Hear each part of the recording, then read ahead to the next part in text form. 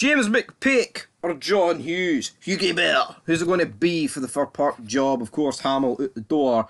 And again, it's weird that this job is almost taking centre stage rather than the Aberdeen job, which of course has been vacant for a few weeks now. Well, a few weeks longer, of course. But Motherwell, I mean, absolutely abysmal. After the start of the season against Sligo Rovers, I mean, we predicted them to go down on the channel. Then had a wee rise above hate, as Big John would say, Big Match John, and then they sunk rather fast. But James Mcpake, of course, Dundee manager, no, not Dundee, Dunfermline. I knew it was a Dun, fuck me, man, I botched me in here, but, you know, John Hughes, who's literally had every job in Scotland, so who are they going to go for?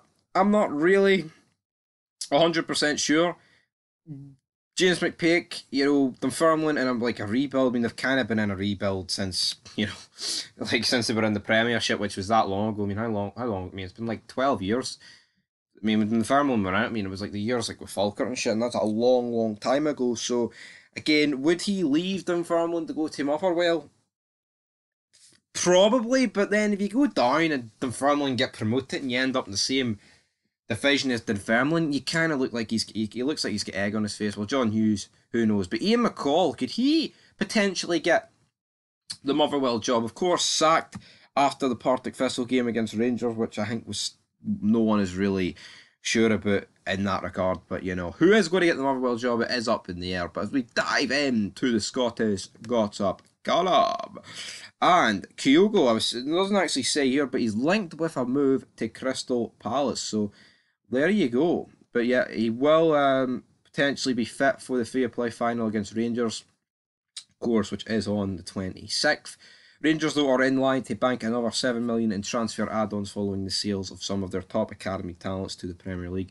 While former Brazilian Inter Milan defender C. Maria is a shot contender for the Motherwell manager job. Do not see it. Of course, we did have the likes of Dwight York saying that if he got the Aberdeen job, he would take the stranglehold from the Scottish Premiership that Rangers and Celtic have on it, and he would win the league for Aberdeen.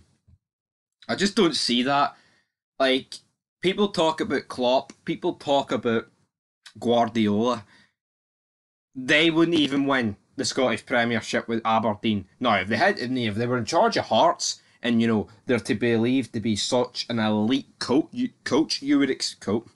Like Guardiola's a coach, but, you know, you would expect them to be able to put up a challenge of some sorts. Like, I think the fact that no one's won the league in literally 40 years, other than the Old Firm, is disgraceful. Now, I understand the budget stuff, but come on. Like, if Leicester can win the English Premier League, man, there's no excuse for no one else to get involved up here, man. I truly do believe that.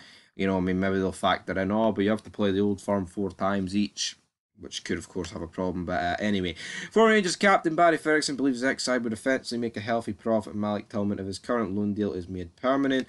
Burnley manager Lee Johnson has revealed the signing of Mikey Devlin on a short-term stay was a little unplanned, but insists the centre-back has a chance to earn himself a longer stay at Easter Road. Ex-Aberdeen midfielder Paul Hartley believes the Pataudry club are in safe hands under former teammate Barry Robson, who's currently in interim charge of the club. And it's just kind of a load more of garbage in it. I mean, Leon King wants to become a full Scotland international, but is that going to happen? Who knows, you know. Jordan Pickford, Rex for Toy Story, absolutely botching the Merseyside derby. But anyway, guys, that is going to do here for Fall Football. Not an awful lot. Guardiola's ashamed of his stupid Gerrard comments when he said that is he responsible for when Gerrard slipped all those years ago. But I remember watching that game live and it's like 11 years ago. Fucking hell. But anyway, till next time. Peace.